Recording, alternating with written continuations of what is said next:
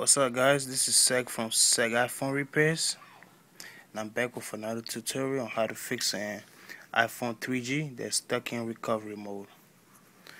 Alright, this is no longer stuck in recovery mode, so that's why it's coming on. But for like a week or two, it was just stuck in recovery mode, and every time I try restoring it in iTunes, it will look like it's about to finish restoring, and then at the end, it will just give me a 1015 error.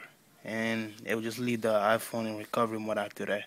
And the iPhone, like I said, it's been in recovery mode for weeks, and I recently fixed it. So this is the fix. The first thing you want to do is go ahead and download the latest version of Red Snow. Download the latest version of Red Snow, and also download the firmware for your iPhone 3G. The highest firmware the iPhone 3G could go, I think, is 4.2.1. So go online, go to Google, and just search for the firmware. Download it. Once you download it, open up Red Snow. Go to Extra. Select IPSW, which is your firmware. Find your firmware.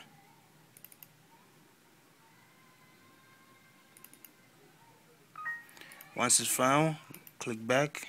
Click on jailbreak. Basically, what you're gonna try to do is install Cydia on your iPhone 3G that's stuck in recovery mode.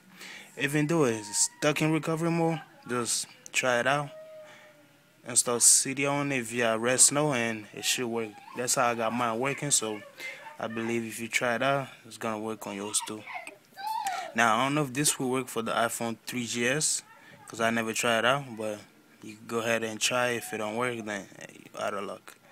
But yeah, once you click on jailbreak and this screen pop up, just click on install Cydia and nothing else, and leave everything else blank. Click next. If you know how to put your iDevice in DFU mode, go ahead and do it now. If you don't, just click next and it will just give you directions.